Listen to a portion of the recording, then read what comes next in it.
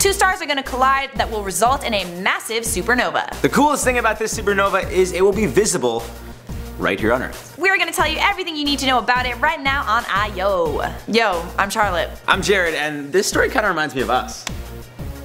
What? We are two celestial bodies whose orbits are about to cross, resulting in a massive explosion of matter? Yep. Yeah, I guess so. I ship it. I ship this supernova. Share it or Jarlet.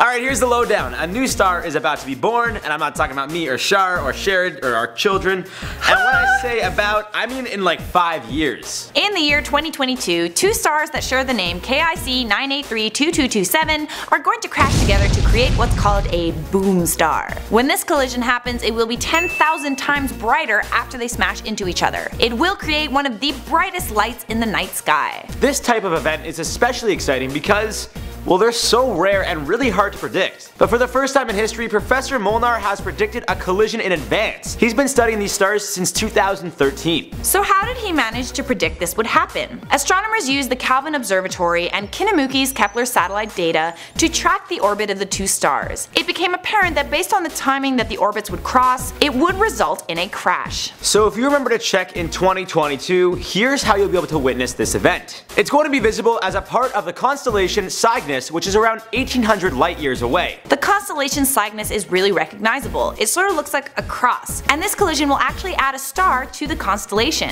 So dope, right? Maybe in 5 years we can collide and get some champagne and watch the supernova together. I don't know. Someday you will find me caught Beneath the landslide, in a champagne supernova in the sky. Everybody!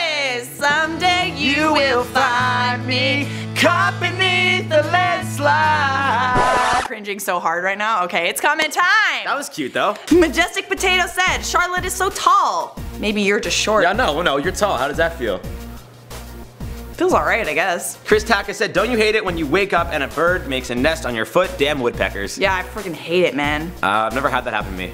Yeah, Maybe one time. I had some eggs there this morning, didn't know what to do about it. It's like, what do I do? There's an egg and I don't want to kill it, but I need to move my foot. The Slow-Mo Bro and more said, what is your favorite starter Pokemon? Mine's Charmeleon. Isn't Charmeleon a second...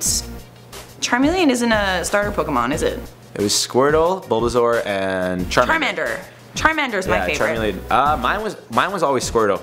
Really? Yeah. You kind of look like a Squirtle. You kind of look like a Charmander because your hair's red. Yes, I do. Okay guys, that is all for now. Thanks for watching I.O. I hope you have that song stuck in your head. And we hope you enjoyed the video. As always, you gotta drop us the comment down below. Yeah, share the video with a friend if you enjoyed it, and as always, we'll see you in another I.O. video.